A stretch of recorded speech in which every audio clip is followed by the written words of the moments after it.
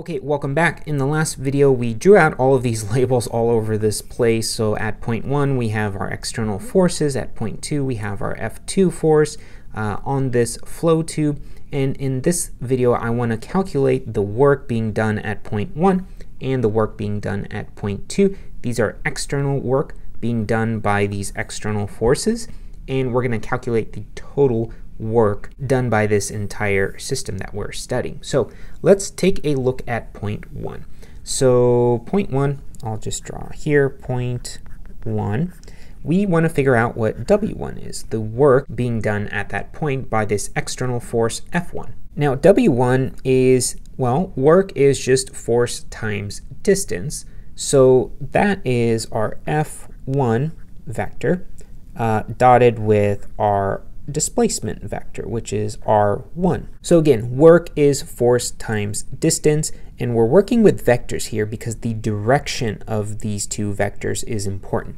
In this case, F1, the magnitude of F1 is being applied to the right, and the magnitude of the displacement, which is delta R1, is also to the right. Okay, so from math, we know that the dot product of these two vectors is going to be the magnitude of F1, which is just F1, times the magnitude of the displacement vector, which is delta R1, times the cosine of the angle between them. So the cosine of the angle between these two vectors, F1 and R1. Well, if F1 vector is pointing to the right and the displacement is pointing to the right, then the angle between these two vectors is 0. So this is cosine of 0. And cosine of 0 is just 1. So the external work at point 1 is the magnitudes of F1 times delta R1. And what is the magnitude of delta R1? Well, it's just this delta x1 amount, which is the distance that fluid has moved over a very brief period of time. So I'll rewrite this as F1 times delta x1. Now I'm going to take a look at force. Remember up here I said that, well, pressure is equal to force times, or force over area. So if I multiply this equation by A, the cross-sectional area, I'm going to get area times pressure is equal to force. So I'm going to substitute that into our equation down here for force. So the force here, which is this term right here, is really pressure 1 times area 1. And that is multiplied by delta x1. So again, this term right here is just the force. I've just rewritten it. And then finally, once we've rewritten it this way, well, we have area times distance right here, and that's just volume, right? Area times distance is equal to volume. So the external work at point 1 is going to be pressure at 1 times volume. What is that volume? Well, it's just this volume right here. Okay, cool. So that is external work at point 1. How about point 2? So I'm going to scroll down here and write point 2. Now this one's going to be more or less the same, but there's going to be a very small twist. So work at 2, the work at 2 is the external work being done at point 2 by this external force here, F2.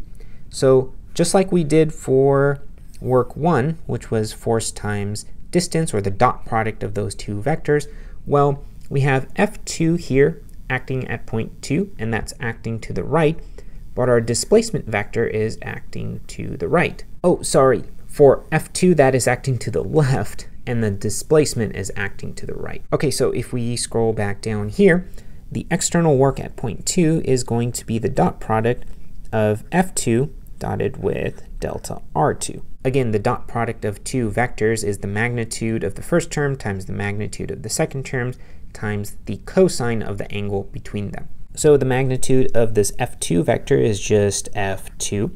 And then for delta R2, that is just delta R2 times the cosine of the angle between them.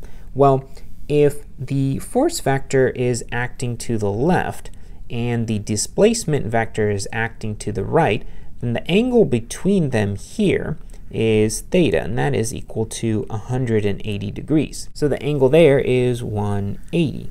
And the cosine of 180, that is -1.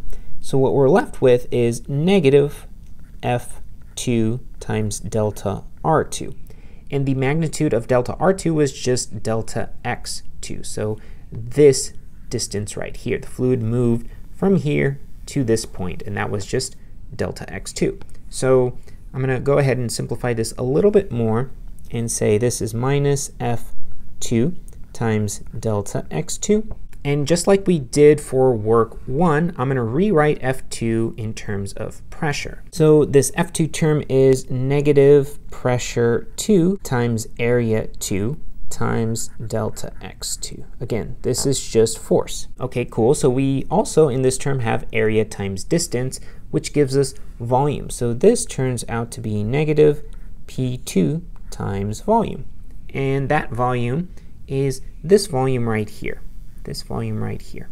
These two volumes are equal to one another. The same amount of fluid gets displaced in this system over that brief period of time. Okay, cool. So we have the work at point 1, and then we also have the work at point 2, W1 and W2 respectively. So the total external work being applied to this system, or being done by the external forces onto this system, is going to be just the sum of W1 plus W2. And that was equal to pressure at 1 times volume plus this negative P2 times volume. So the external work is P1 times V minus P2 times V.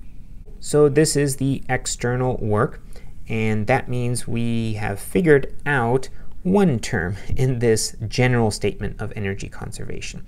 In the next video, I want to look at the kinetic and potential energies of this system, and then we'll be able to derive this full Bernoulli's equation. So see you then.